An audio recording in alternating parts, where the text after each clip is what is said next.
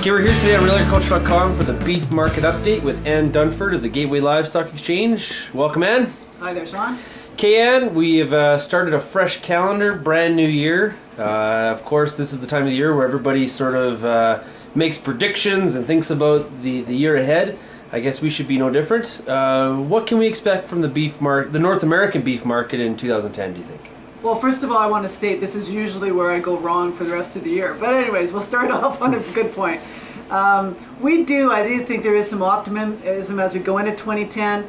It was a very difficult period over the last 12 to 16 months. There's no question about that. We've talked enough about that.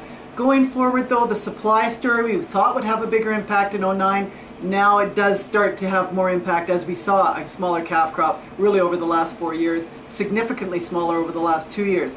And remember the delay in our whole production system. That starts to be felt, especially this year, especially in the second half of 2010, and then further so into 2011. So the supply story that we were grasping onto last year, that we knew we could see was happening, doesn't have its production impact till this year and next year. So that's going to start to happen, and again, more so in the second half than the first half.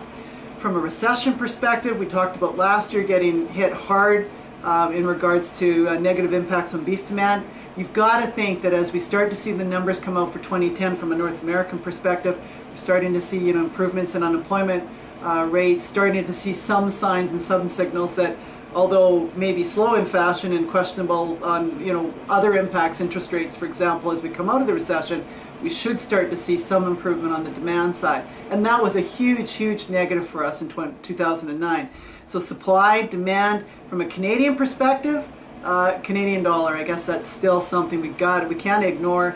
Granted, it's not going to move up to 15% like it did through the past 12 months, but at the same time, I don't think we're going to be looking for a 15% depreciation in the Canadian dollar. So probably the strength in the dollar is going to be something that we have to face going forward. Higher prices, does it mean profits? Not necessarily so. I think input costs could be a challenge again as we go through 2010 on feed cost side especially, so we'll have to keep an eye on that factor. So it's not a no-brainer, but I do think we see higher prices in 2010. The challenge is going to be on producers to look at opportunities as we go through 2010, look for risk management opportunities, and look at programs like CPIP that we've got in Alberta now to use the insurance packages.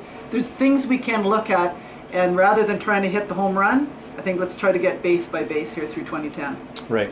So from a North American perspective, if we look at the rancher, how does he feel, or what is he looking towards in 2010 specifically? Well, he's at the end of the chain, as we well know, and of course the supply thing is the biggest part of his deal. So we've seen a large exodus out of the industry, especially in Western Canada.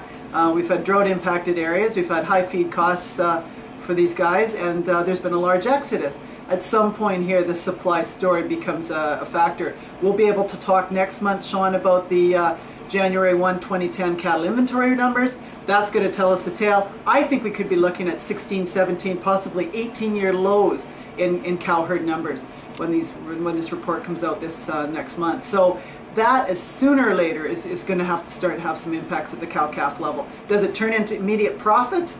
No, but this is going to be a signal that I think we start to see some better pricing by the fall of 2010. So on the from a feeder perspective, you mentioned things like currency, input costs. How does the feeder feel right now? Well, he's had a difficult go. He needs a break. He'd like to see a break. Here's the problem.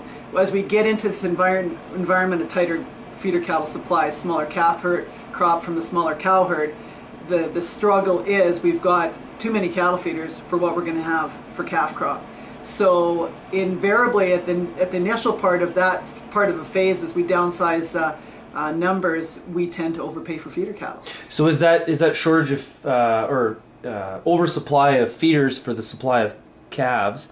Is that across the board in North America or just in Canada? No, that's most certainly a North American situation, and so we're going to have U.S. feeders pushing hard on feeder cattle, Canadian feeders pushing hard on feeder cattle. Sooner or later, we're going to have to get the in line, but at the same time, it probably means, unless you're dotting your I's, crossing your T's, looking at risk management, you could be looking at losses, even in regards to higher prices. Let's talk very quickly. Actually, in a lot of these segments, we've never talked about this area of the business, but what about the packer? Where is the packer at right now looking into 2010? Well, he's had an interesting go. I don't think on fed cattle versus non-fed cattle, I think there's been two very different segments going on there. North America has been short of cow beef for quite some time now, and that has been an area that we've been able to, I think, see the packer be profitable, especially at certain times of the year. Going into the first part of this year, I do anticipate these cow prices to get stronger again. Could put him in a position where he's not profitable. But that's been an area where he's been able to make some money, and that's why we've seen the cow kills as large as they have been in 2009. As far as fed cattle kill, that's been more of a challenge. The demand side, although we talk about it a lot from a cattle feeder perspective, guess what? They're the guys selling the meat, and they haven't had a lot of fun either.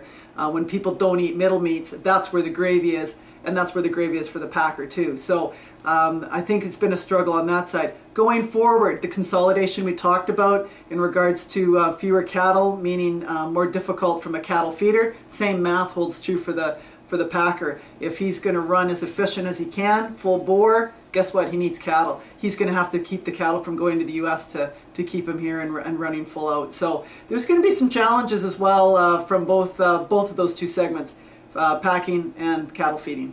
So is there anything in 2010 you think that may surprise us? Oh, I'd love to, as we saw our Christmas wish, if you remember our Christmas, I'd love to be able to say that I think we might have a big change in the Canadian dollar to the downside. I don't know. I have trouble seeing where that might come from, but there's a surprise. Could we get some surprise export markets that have been so slow in opening back up? Could we get a surprise there which gives demand a big boost? Well, the U.S. and Taiwan, and that sort of changed again. Exactly. So it seems like no matter what the rules are, there people make their own rules.